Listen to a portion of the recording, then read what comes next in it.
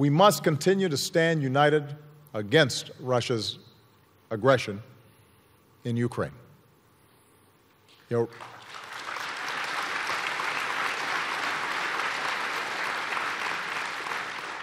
Keep in mind that repeatedly President Putin has ignored the opportunity to resolve the crisis in Ukraine diplomatically.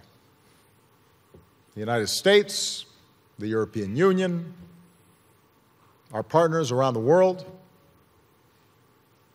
have all said we prefer a diplomatic solution. But in light of Russia's unwillingness to seize that opportunity, we have come together to impose major sanctions on Russia for its actions. And make no mistake, Russia is paying a price.